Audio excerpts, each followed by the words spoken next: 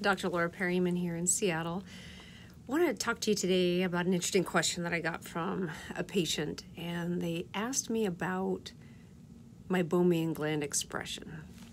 This is a controversial topic and one that I spend a great deal of time thinking about. There's no definitive scientific answer on the utility of manual expression. That's controversial in of itself. It's going to get some strong reactions from my colleagues. But think about it for a second. If you're talking about a ultrastructural gland that is really delicate, the last thing you want to do is go and squeeze on it with 2 Q-tips without at least melting the contents first. If you think of force being a function of pressure over area, the area of 2 Q-tips, one behind the lid and one in front of the lid, is going to give you more force on a gland than a broader based area.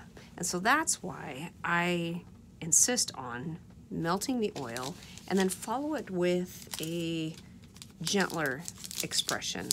And I don't force it. If it doesn't come out, I'll try to heat it again and I'll try other things. But when you're talking about something like this, can you see that? It has a broad-based paddle. It's not a pointy tip or a rounded tip, and so I can get a gentler application of force. I can get a consistent and sustained application of force in a way that I can't get with just Q-tips. So I do like using specific tools for manual expression, and I do think you have to use a thermal approach to melting the meibum rather than a cold expression.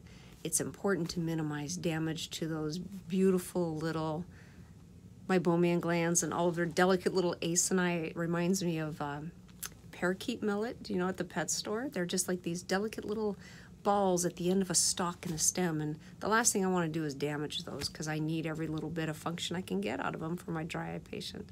Hope this helps.